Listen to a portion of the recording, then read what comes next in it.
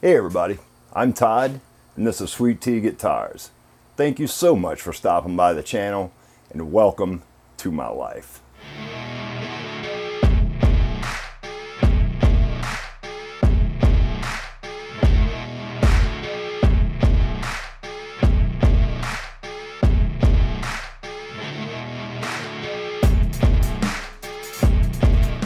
When I left off in the last video, which I just posted yesterday, I had said that this video was going to be all about the neck. That's what we're getting ready to do right now.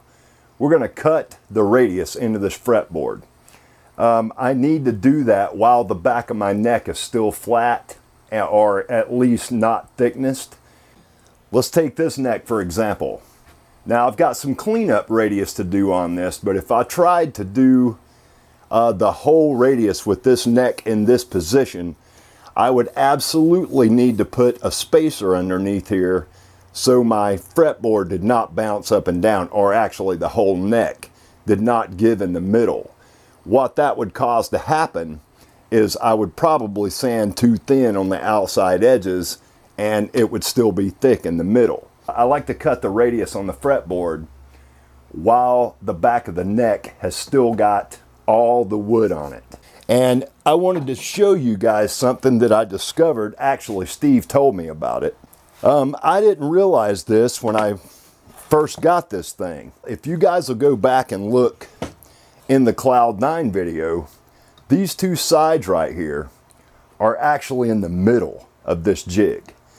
Well, there are 3 Allen head bolts down through here that go all the way through this base.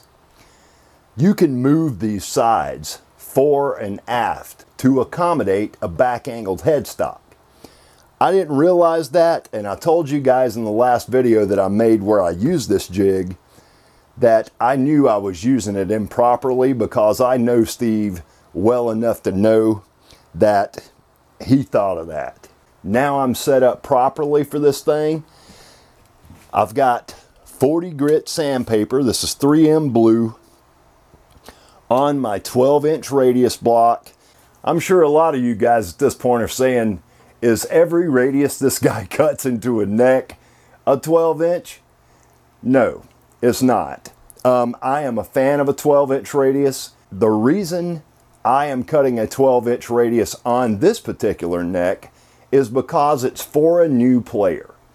And I feel like a 12 is the perfect balance between playability and speed. For a new player, I really feel like a 12-inch or even a 10-inch radius would be perfect for someone who's trying to learn chords but wants to be able to get good enough eventually to do some solo work or to practice scales and things like that. We'll talk more about this coming up here on the channel. Let's pan down here and get some sanding done. I watched a video this morning actually of Scott from Bonehead Guitars. He just released his latest video for his great guitar build off project, and it was him radiusing the fretboard on his beautiful, beautiful neck, a Red Heart Zerakote fretboard. It's got a diagonal strip. But Scott started talking about he has a problem in the center when he sands a radius into a fretboard. Now, the way Scott sands a radius, he uses a short block, like a 9-inch, and it's one of those flat ones. And he literally holds his hands on both sides of the board, and Scott's an incredibly creative, meticulous guy. So I know it's not a flaw in his method. It's the tooling and the setup, in my opinion, that's causing him to have that hump in the middle.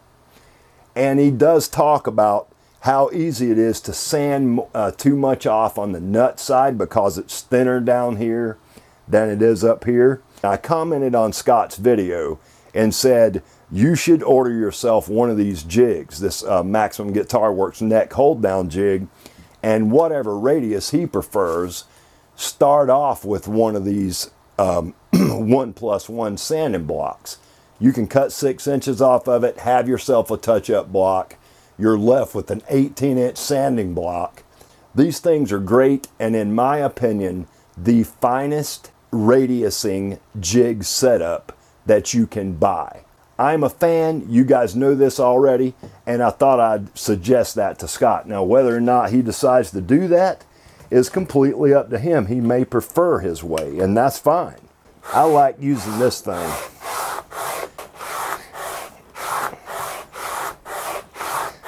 So my theory is this. I leave my center line marked on the fretboard. When I see that center line starting to disappear, I change over to 80 grit on my sanding block. Then I mark the fretboard up. I sand that fretboard until the 40 grit scratches are gone and until my pencil marks are gone. Then I cut in or drill in my fret markers. So that's my order of operations. That's how I like to do it. My center line's gone. We'll draw this fretboard up. So I'm going to switch over to 80 grit. We'll save this 40 grit sandpaper. Realistically, out of a nice high quality sheet of 40 grit, get about 10 fretboards radiused from this one piece of sandpaper. So don't throw it away. The stuff's expensive as it is, and there's no real need to toss it. You don't want any little humps or any little chips of wood or anything like that on your sanding block, because it will sand a groove into your fretboard. So make sure you're clean. Very little pressure. Take about 20 strokes. And I'm pretty much just letting the weight of the block do the work. I need to keep going because I can still see the middle. And that's the thing with the 40. You know, 40 grit's really thick. It's like grains of sand thrown at a piece of paper with adhesive on it. So it's sticking down from the surface considerably more than 80 grit would, and way, way more than 180 would. So you want to make sure that you sand until your pencil marks are gone.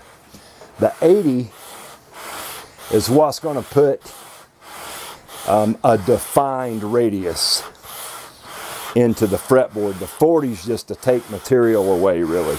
I got one little low spot right down here at the nut. Other than that, that's all I see left pencil wise.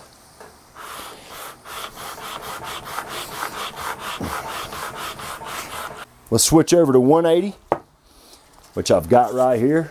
I'm going to be careful peeling this 80 grit off here so I can save this paper. Let's draw it up one more time for the 180.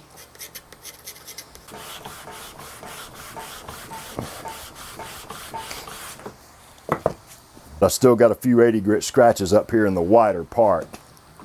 So I'm going to keep working on this. Let's pop this neck out of the jig. My pencil marks are all gone. Radiused. 12-inch radius gauge. I'll get my light. Now I'm not going to do any more sanding on this until we've got our fret markers installed. I'm going to clean my fret slots out, and how I do that, I take my scalpel and I turn it over backwards. So I'm dragging the blunt side of the blade down my slot. It works good. It works just as good as a hook blade. And you don't take a chance on getting the sharp side on the side of your fret slots and accidentally widening those out at all. So that's how I do it.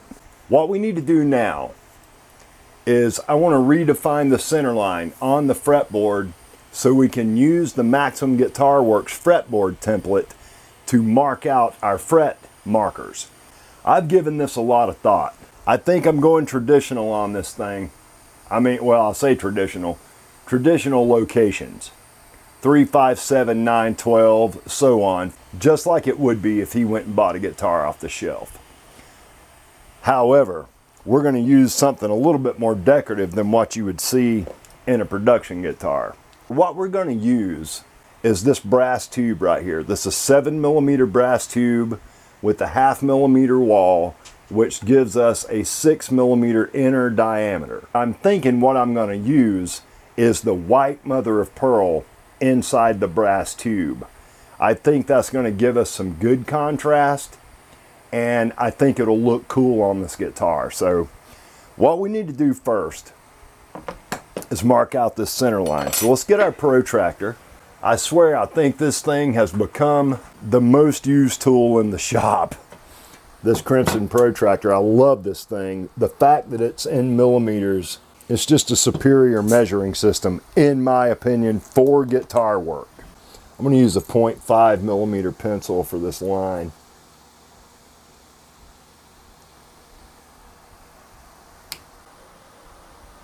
Center line done. Okay, here is my Maximum Guitar Works 25-inch scale, square end, 24 fret fretboard template. I'm just using this for markup on this particular guitar. I'm going to line it up on my center line. Now I'll get this center line lined up on this end. So now I want to take my center punch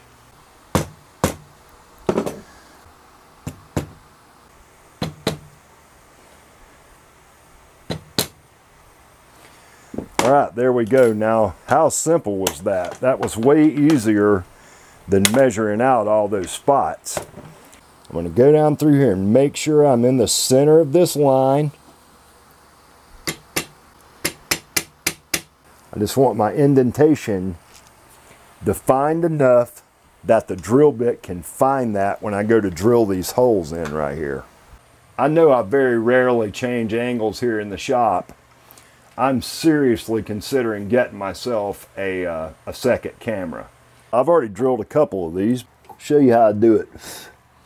So I'll just hold the neck down. I'll bring my bit down to meet it, like that, and then I spin the bit 90 degrees, just like that. Check it one more time.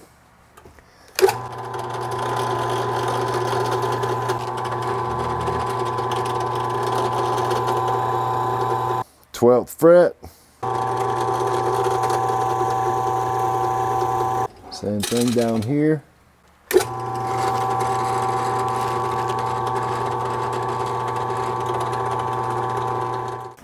There we go. Traditional location.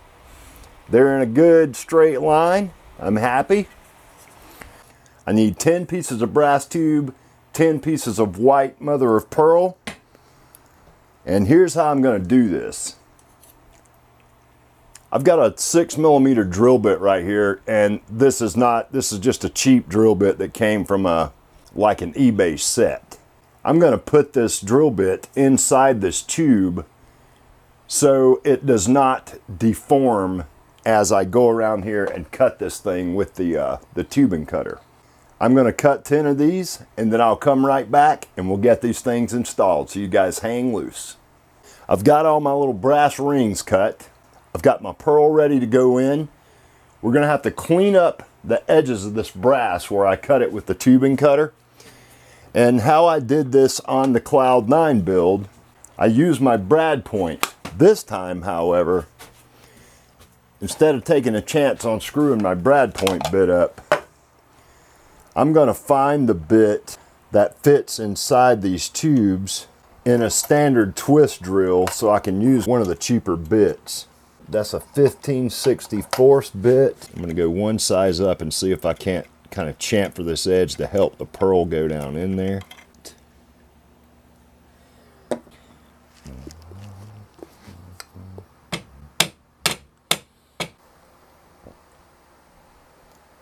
All done. Take our file and just start filing these down. I may need to move over to a coarser file. We'll see. I don't care if it's a little proud, because I'm going to take the radius block to this thing once we're done.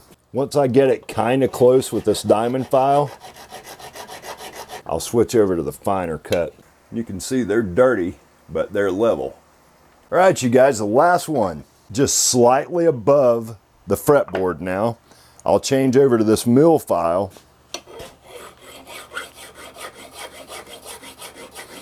A little bit finer cut, a little bit more gentle.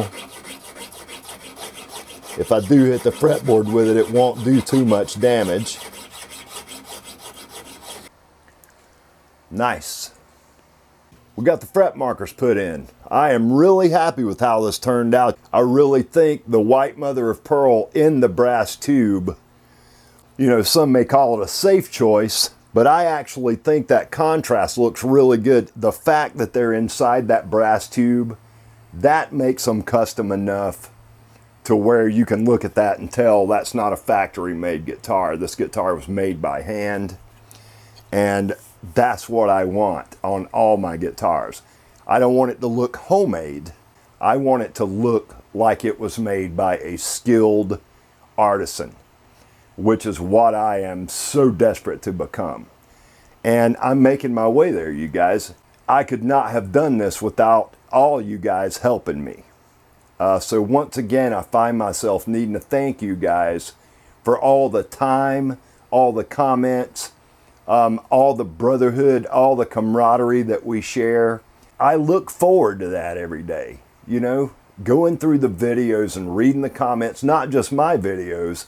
I really love watching your videos, commenting, because I know you're going to do it to mine.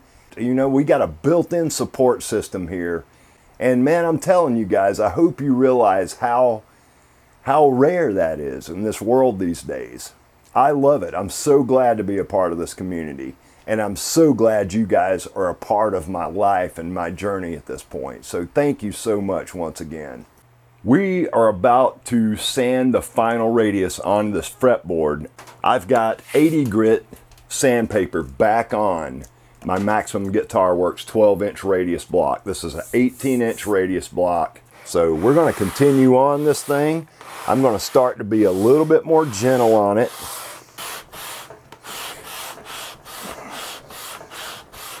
Now let's draw this fretboard up.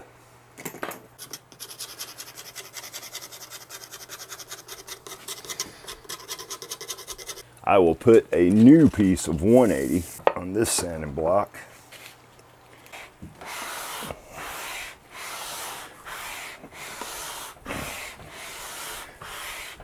Like 5 strokes, and all my pencil marks are gone.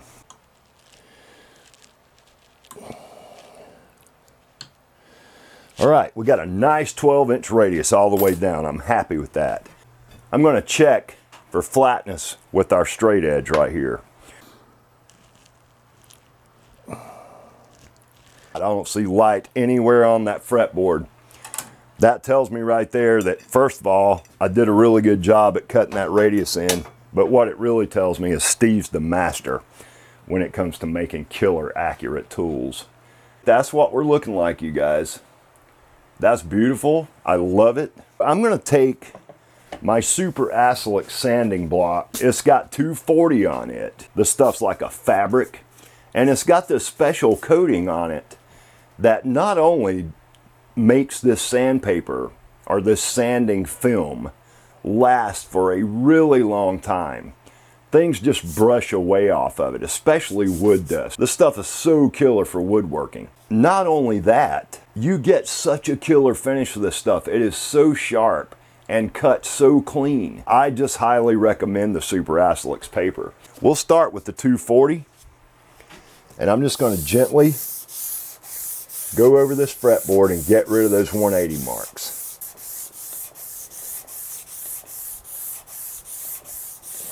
That was the 240. I'll put the 360 back on this pad. I just want those 240 grit scratches gone now. You can see I'm already starting to get a sheen on there. And my fret marker's looking really nice. We don't need to go any further than that right now. I've got this brass tube right here that is 3 millimeter with a 1/2 millimeter wall. That means I need to use a 2 millimeter piece of white mother of pearl. I'm going to come 3 millimeters from the top of the fretboard, and that's where we're going to draw this line. It looks nice and straight. I'm level with where my light wood meets the bottom of the fretboard. Now what we can do is we'll take our Crimson protractor and I will find the center of the frets that need marks. There's that one. And then I'll take my square. Then we'll make these two lines intersect. Just like that. So there's our first one. I've got one more piece of this brass tube. I've already cut 9 pieces of it. I need one more piece. I wanted to show you guys how I've figured out to cut this small, tiny brass tubing like this. So I've got, yes, I'm sacrificing about 2 millimeters of the end of that brass tube, but I've got like a 2 millimeter piece of steel that I've stuck up through that brass tube, and I've got them in my needle nose vice grips. The reason I inserted that rod in the middle of the tube is because when you cut tubing, if you don't insert something inside of it, what'll happen is it'll deform the shape on the ends. I tried this without putting the rod up through the middle, and the blade almost completely closes up the hole. That center right there is open. If I would not have used that rod in the middle, we would have had that hole would have almost completely closed up. Now, I've been fiddling around with the way to make that happen the last 4 or 5 times I've done this style, either fret markers or side dots, either one. And this is the way that I found that works best. Let's get these side markers punched in. I'm ready to get these installed so we can flip this thing over and start shaping this neck. I have not marked out the 12th fret yet. We will do that momentarily. And you see how I'm doing this. I'll just find the point and then lean into it. Just like that. So on the 12th fret, I'm going to take the crimson protractor once again. The first thing we want to do is find the center and mark the center. We want to find the center of that, which is about right there. So we'll move to this side. Okay, now I'll take my square and we'll just intersect this line. Just like that right there. So a center and then a center on each side of that center. All we need to do is drill in these holes.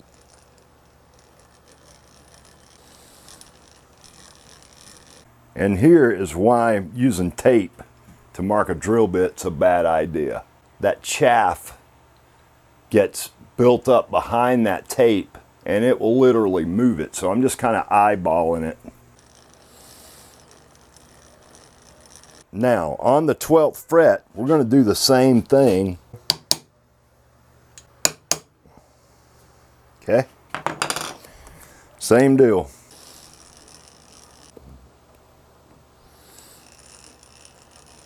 All right, we're touching, or almost touching the neck wood on all those, and I'm happy with that. It looks really good. We want to just go down through here and tap in these pieces. And then I'll go down through here and we'll wick in some super glue. They're fitting nice and tight. I don't think I'm going to have any gaps.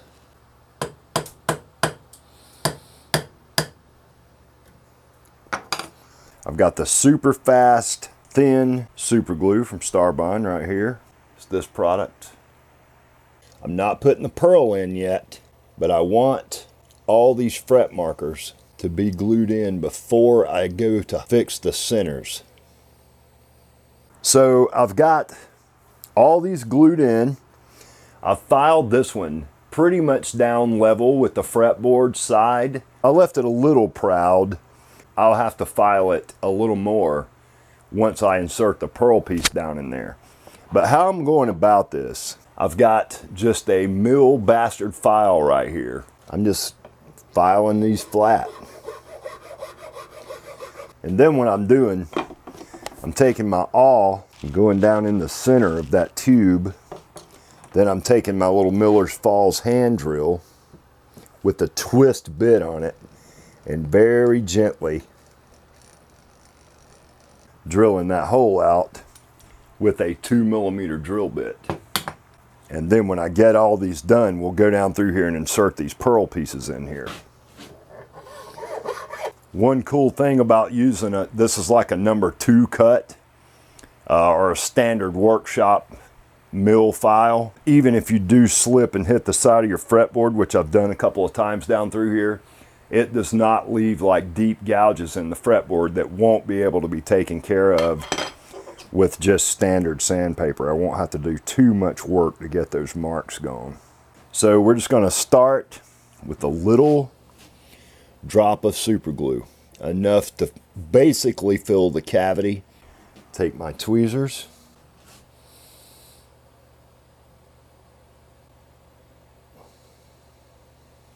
just like so.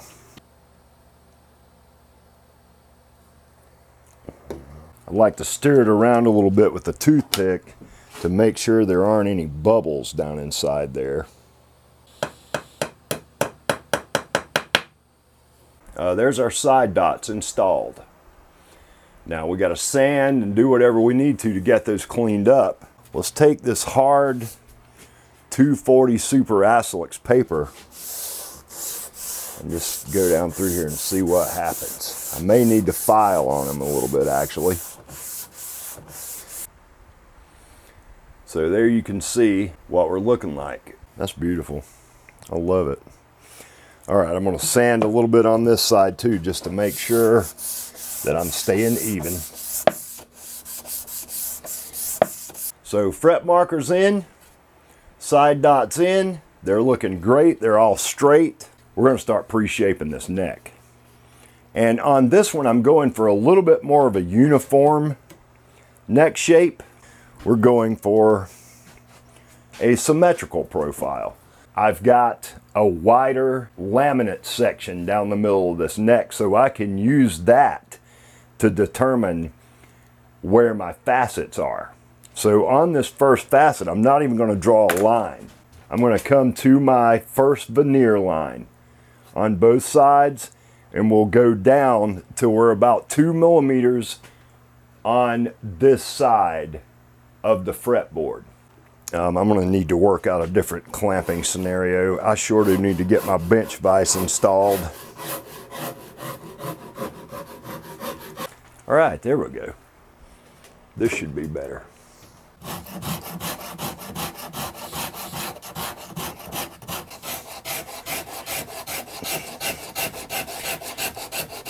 I'll take my fine cut Iwasaki just to see what kind of results we get with it. Oh, it's perfect.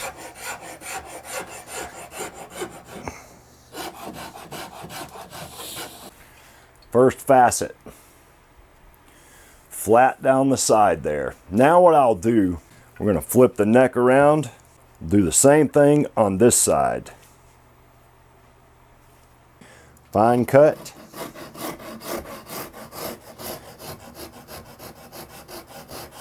Knock the corner off. Switch over to the rough side.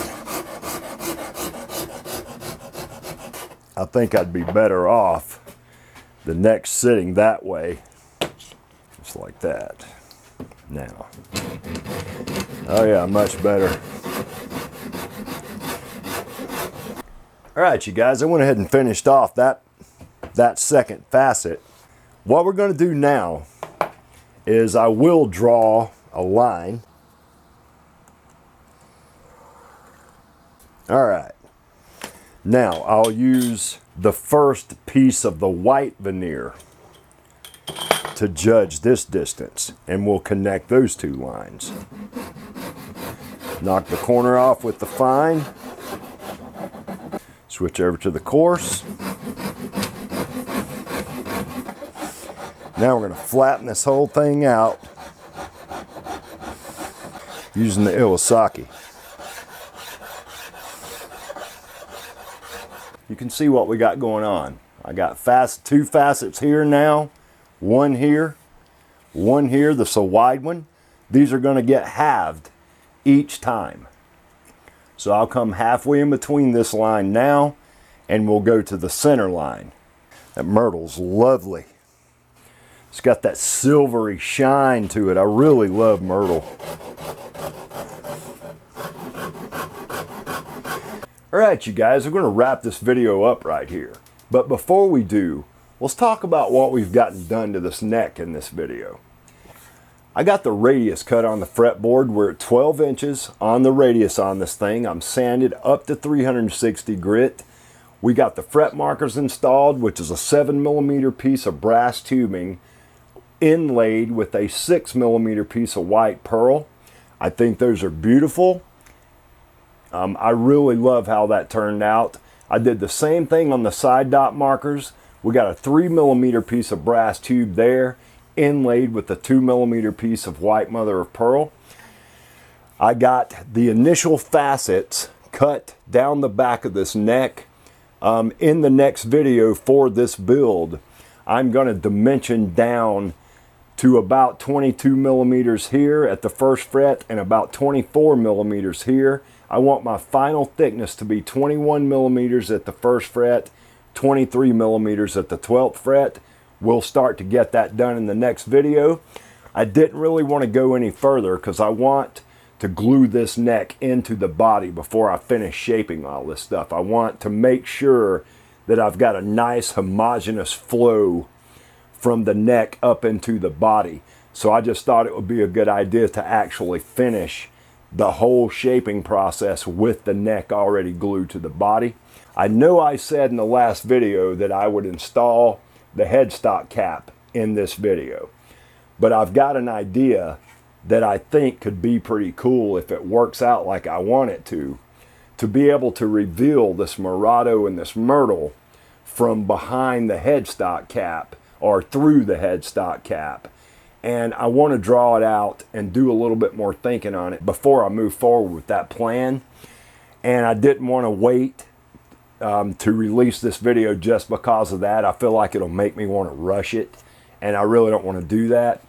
As I told you guys in the last video, after I did this video, I'm going to shift my focus back over to the Great Guitar Build-Off project for a couple of weeks. So that's what we're going to do. I'll be back on this build in a couple of weeks, and I'll be back to releasing videos for this build at that time. I also told you guys that I'd give you an update as to where I'm at on the 7 of 9 build in the last video. Well, it's exactly to the point that this guitar is at, other than the fact that it's a bolt-on and I'm basing it on a telly. The fretboard's glued to the neck's initially faceted. My fret markers are not drilled in on that neck yet, and I have not radiused the fretboard yet, but I'm getting close to that. I'll probably work on that tomorrow at some time. Monday, I'm shifting back to the Cloud 9 build, and we're going to see where we can get to on that guitar in the next couple of weeks. I've got big plans for that thing. I hope you guys will continue to watch the videos and stay up to date as to where I'm at on all this stuff. I really want to thank you guys so much for the time you spend to watch my videos, to comment. Thank you so much to all of you guys who have hit that subscribe button. If you haven't subscribed to this channel, please give a thought to doing that. Hit that notification bell so you can stay up to date as to where I'm at on all these builds, and so you can stay informed about anything I may have coming in the future. I've already told you guys I'll be announcing my next guitar giveaway on October the 1st. So I hope everybody's looking forward to that. I know I am. I'm really excited about it. I got big plans for that thing. And hit that like button if you feel so inclined. And until my next video, you guys, peace and love.